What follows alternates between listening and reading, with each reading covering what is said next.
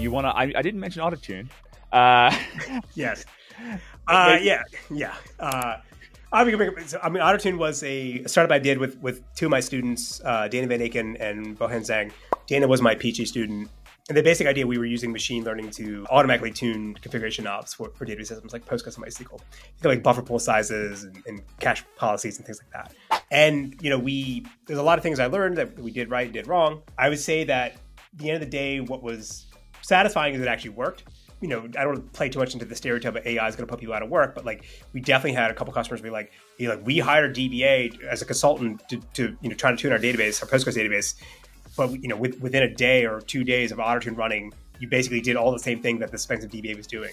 And so they just switch over to AutoTune. There obviously is not a lot of companies in this space. There's a few other sort of out there that try to do ML for database tuning. The major lesson I've learned is not so much the technology, the underlying machine learning thing, but it's more about almost the human side of things, of what you show the person, how you convey that there's benefit to what they're doing.